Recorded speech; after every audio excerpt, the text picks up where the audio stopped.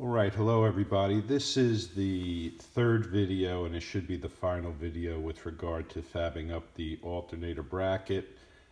The prior video I just added a lot of detail around what it takes to machine a part like this out of billet.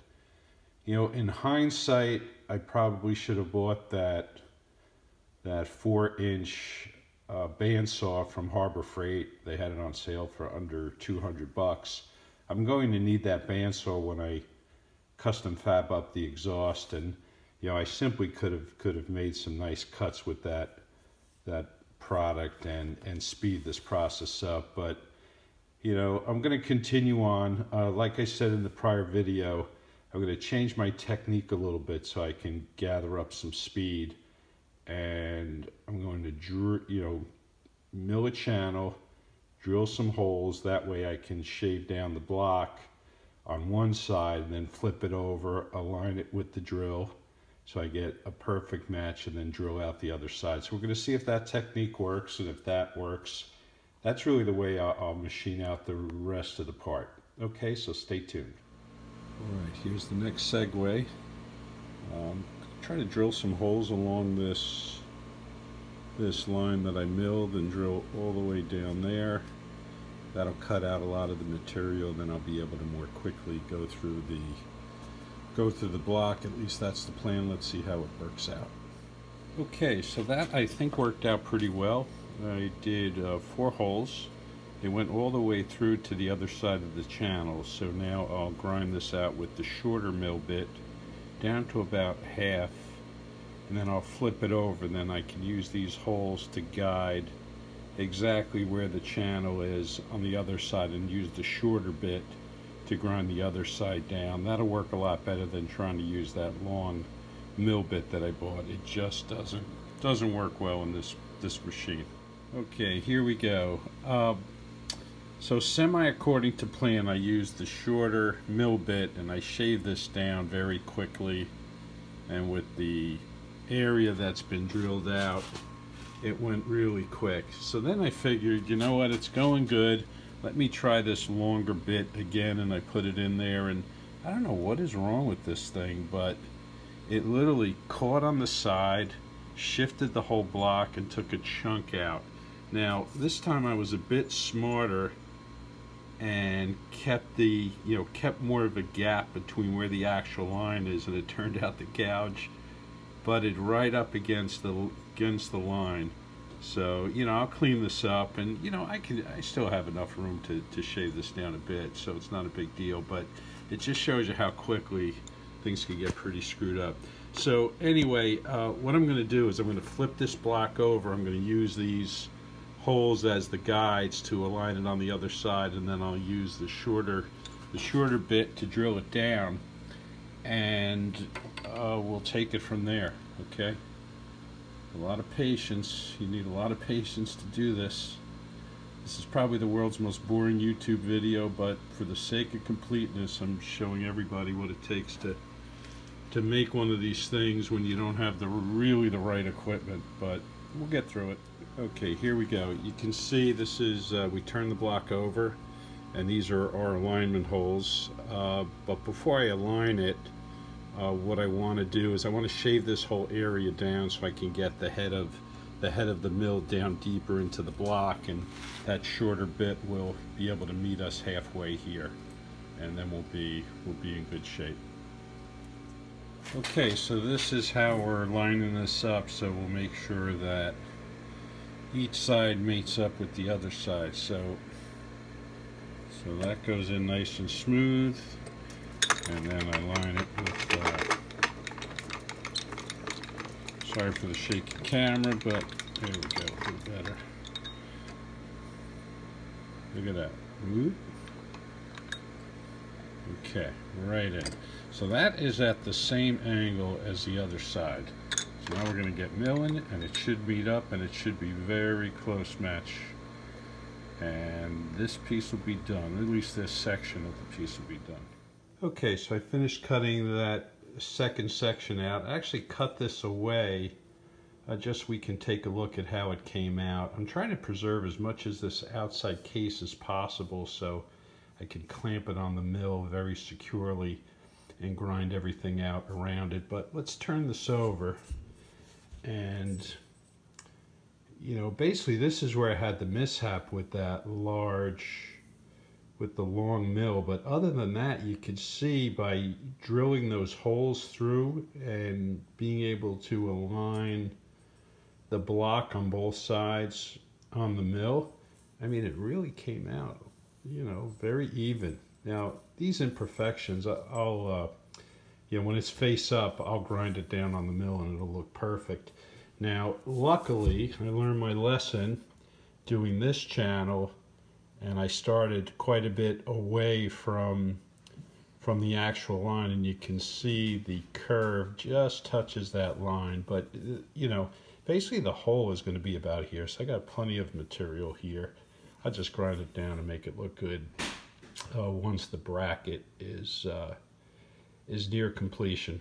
Okay, not sure about the next step, but just wanted to show you the progress. Okay, so here we are ready for the next step. I did a little thinking about the approach, and because the guide hole approach works so well on this line, I figured I would use the same thing to cut out this line, and this line. And after that, I'll really chop the sides off, and then I'm ready to finish the bracket. The only issue I see is, you know, if we flip this over,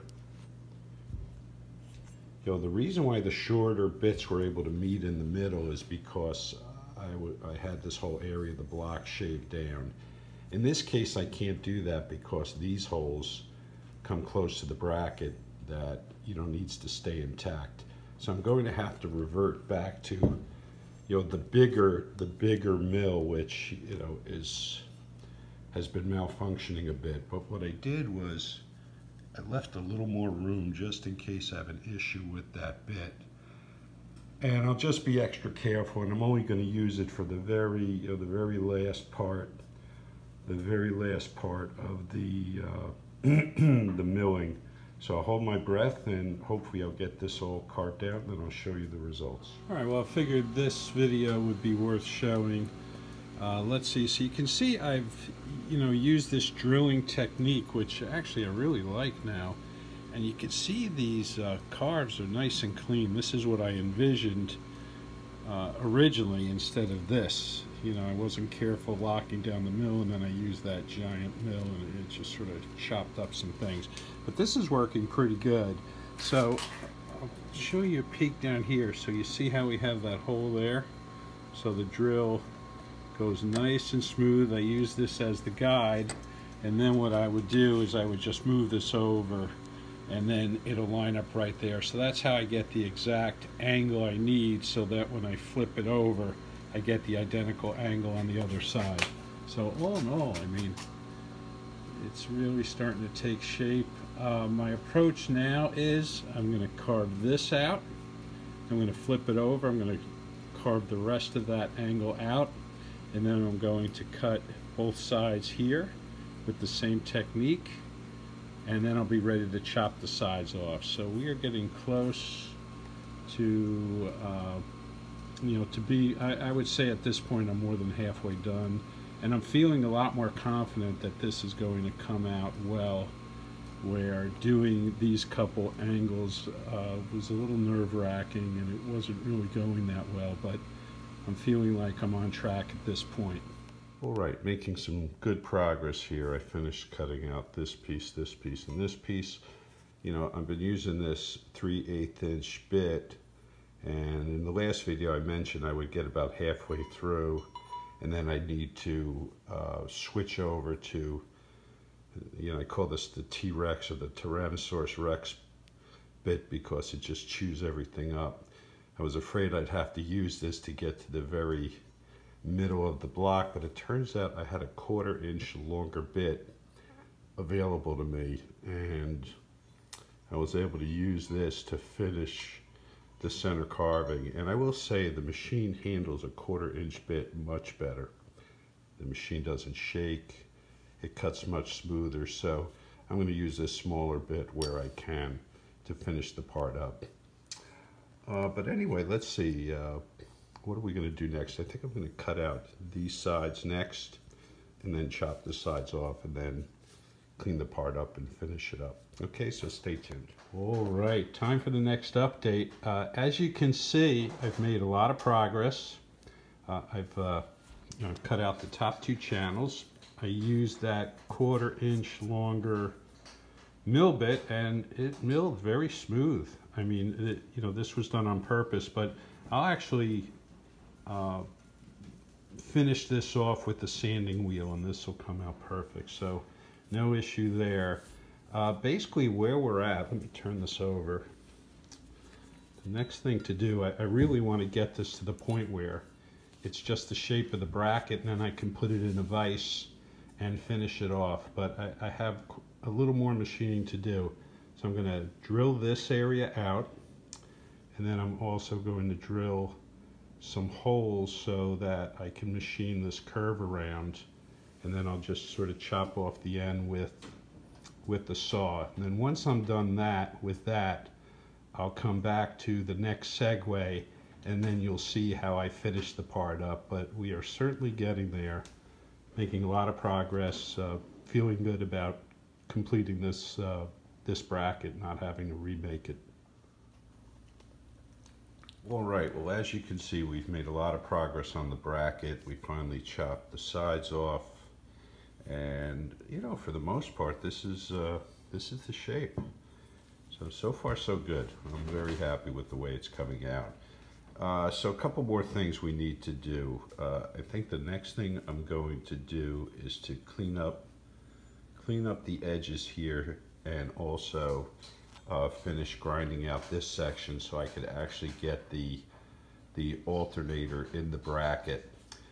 This back part needs to be shaped, and you'll see the reason why later in the video when I attach it to the bracket. It's sort of hard to describe, but basically most of this section will be ground down except for 0.75 inches on each side. The center section will stay this wide, and it'll attach to the back of that bracket in a certain way. Okay, so anyway, the next segment will show this part cleaned up and pretty much in its final form. Right, I figured this would be a good place to pick up the video. Let's see, what have I done? I started shaping the outside of this, I don't know, no particular reason I did that first, but then what I did was I finished grinding this side down to make more room for the bottom of the alternator, and I cleaned up the inside here, made this true, made this smooth, and now what I'm doing is I'm doing the final cut. And what I did was I just measured the width of the alternator, and then I marked these lines here. So I'm going to grind this out, and the only thing is I have to smooth this out with a sanding drum, and then once I finish grinding this side and this side, the alternator should just drop in. Then once it drops in, we'll just clean the part up, and then we'll be done. Okay, I figure now's a good time for the next segue. I finally fit the alternator into the top of the bracket, and I will tell you it took a lot of time to do this, but anyway, it lines up perfectly. And here's one of the long bolts, and this will thread into the back, but I'm not going to do the threads until I'm done. But it was pretty interesting. I'm going to cut to the next segue, and I'll show you how I sort of shaped this particular area. I thought I'd use a sanding drum, but I used a different technique, which I'll show you. Okay, well, this is sort of how I shaped this out. I mean, you could see, and I'm not done yet, but it's come a long way. I mean, it looks pretty darn good. Originally, I thought I would use a sanding drum to sand this down, but I left so much material on it, the sanding drums are just not effective. So, believe it or not, the tool of the day is the Tyrannosaurus Rex bit. And actually, I just spun up the mill, and because I could hold this very steady, I literally guided this by hand on the mill very gently, and I was able to smooth this area down and take out enough material to get the alternator to fit. What I did notice too is I tried to put some of the, what's this called? Yeah, Tap Magic aluminum cutting fluid. And when I put some of that on, I thought it would make it more slippery, but the bit really, you know, the mill really bit hard. So I have a feeling I was using that, and it, you know, it just makes the bit more aggressive. So I had to dry it all off, and then I was able to, you know, machine this by hand. But, you know, for the most part, it looks pretty darn good. I did take a little bit of a gouge out here. I didn't mean to do that, but, you know, I'll just trim out this a little more, no big deal. But anyway, all in all, coming out pretty good. The next thing I'm going to do is I'm going to machine out this area so that it fits on the bracket. And once I do that, I'll drill the holes, 2 holes in here, and get it attached to the bracket and then finish it up. So, getting close. Okay, time for the next segue. Let's see. We ground down or milled down all of this and all of this. And the whole reason for that is so that this will attach to the bracket both through the front and also through the back. And you know, that way once the alternator's on and the belt is applying tension, it won't, you know, it sort of won't rock because it's attached to the back of the bracket. So that's sort of the design. At this point we just got to really clean it all up. So got to clean this out so it sits further into the bracket, and then really trim everything out. And then these areas I'm going to basically trim them down a ½ inch. I'm going to cut these sections out to lighten it up a little bit, and then we'll be done. So it's looking good. Alright, time for the next segue. Let's see, I've spent a lot of time finishing this part up, and I have to say it is looking really good. It was a combination of using the Tyrannosaurus Rex bit, that long bit, and, you know, by hand just sort of shaping these rounded edges like this here, and then just also cleaning up all the flat surfaces with the standard mill. There's a lot of glare here. Yeah, I had a couple mishaps. I have a little gash here, and I have a little gash back here. I wasn't too careful with how I secured the part on the mill, and it took a chunk out. But look, this is just an alternator bracket. I can always grind this down a little more to get rid of it, but I probably will leave it as is. If this was a decorative part, I would think I can take it to the TIG welder and they could fill these areas in with some aluminum, and then I would grind it down and it would look perfect. But right now it looks as good as it needs to. I'll worry about how I'll finish the part off, whether I'll polish it or maybe make a brushed finish. But I just want to get it fitted and get it on the car. Let's see, the next step is really to drill the holes in the plates, and that's going to be a little bit of a delicate operation because the holes are actually hidden by both sides of the plates, and you can see actually how this mounts. I mean, this thing fits just unbelievable. I mean, it's just so cool when it comes out good. I mean look at that fit. That is great. And then look around the back. You know, I wanted to get this alternator as close to the bracket as possible, and you can see, you know, look how close it is when it mates up. So I'm going to drill a couple holes to secure this to the bracket. I'll thread the holes for the 10-inch alternator bolts, and we'll consider this mission accomplished. All right, so here's the next step. You know, we're going to try to locate exactly where the hole needs to be in the bracket to basically mount this onto the tensioner bracket. And you know, the hole should go right around here and come straight through and come out around here. The problem is when you put this on the bracket, you can't see where the hole is. So I have to measure where this hole should be. So I came up with this idea of, you know, the whole bracket needs to align here. So I measured this distance and this distance, and I put these screws in the bracket that will match up with the actual height of the bracket. And I measured it with the micrometer, the outside distance, and then subtracted 8 millimeters so that I can get sort of the center on center point for both of these. Then you'll see what I'll do with the bracket to locate exactly where I'm going to drill the hole, and then I'll take a deep breath and drill the hole and see if I got it right. Okay, so I put some of the blue dye on the bracket, and you know, these screws are at the same height as the top of the bracket, so once the blue dye dries, I'm going to use the micrometer and I'm going to do sort of a sweep off of both of these holes, and the intersection should be exactly where the screw needs to be. I may drill just a small pilot hole and see if it lined up properly. That way I get another bite at the apple just in case I missed it a little bit. Okay, so stay tuned. Okay, well, there it is. You can barely see it, but X marks the spot. So hopefully that is exactly where it needs to be. We're going to drill a small pilot hole just to see where it lines up, and if it's where it needs to be, I'll drill the bigger hole and drill it through this side, then I'll drill it through the far side.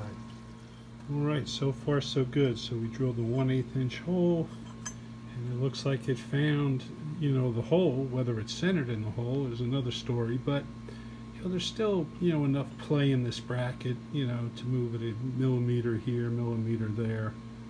So I think we're on the right track. So we're going to drill the 8 millimeter hole and see if it all lines up. Well, here it is. It turned out the hole that I drilled, the 8 millimeter hole, lined up perfectly, and then I drilled another hole right here, 10 millimeter hole, and that also lined up perfectly. So for the most part, this is done.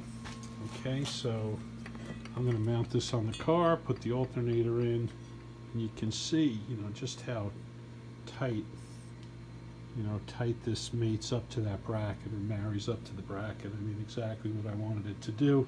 Yeah, I still have a little finishing work, but I'll do that at a later date. Okay, so on to the next segue. Okay, well, here it is installed on the engine, on the LT4.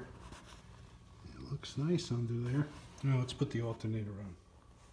Alright, so I think I can say it's mission accomplished with regard to the custom LT4 alternator bracket. It was quite a saga to get to this point. Sorry for the really long videos, but it was a ton of work, and yeah, I just figured people would appreciate what it takes to mill by hand a block of aluminum. But to my eye, this looks great. I'm really happy with it. And you can see the compressor is a little wider than the alternator, and the top frame is 1 inch wider than the bottom frame, and they both clear the frame by 1/2 inch. So let's see, I got to get a custom belt. I've got to get the intake welded up, but I won't do that until I get the engine back in the car and figure out how I'll route the intake. And I think that's a wrap for getting the LT4 in the Superlite chassis with no chassis modifications, just a lot of custom parts. The next thing we're going to work on is the front compartment, and that'll be mounting the front compartment and also installing and mounting the radiator and making a radiator shroud. Okay, so thanks for following along. Stay tuned.